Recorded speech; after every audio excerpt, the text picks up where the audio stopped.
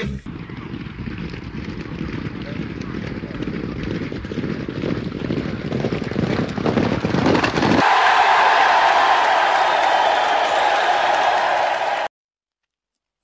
this is Mr. Gamble. It's Monday the 27th of February and today we're going to be looking at a race at Wolverhampton. Now the race we're interested in is the 425 and the horse we're interested in today is Spes Nostra, the favourite.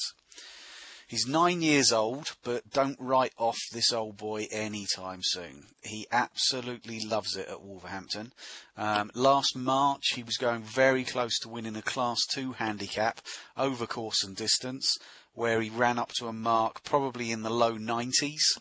Less than a year later, he's running in a Class 5 handicap off the equivalent of just 67 due to one of the best young jockeys claiming £5.